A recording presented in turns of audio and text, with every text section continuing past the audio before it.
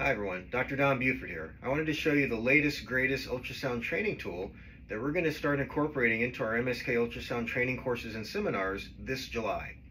This device allows us to do kind of an augmented reality injection on a real live patient. So this is our simulated spinal needle. Let me show you here. This retracts into the base, and so when we simulate an injection, for example, if I was injecting my arm, this will retract into the base, and that's how the computer knows how deep to show the needle on the screen. It uses a regular, real ultrasound device. So here's the transducer. It's got a curvilinear side.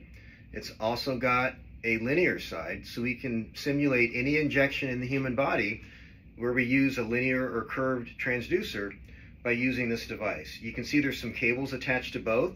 This gives us the ability to track where that needle is in relation to the transducer. So when we go down with the needle, this would be simulating an in-plane injection, and that would represent itself on the screen as a bright white hyperechoic line, just as if it was a real spinal needle, but the needle's not going into the actual patient. It's a fantastic tool. We're excited to incorporate it into our curriculum.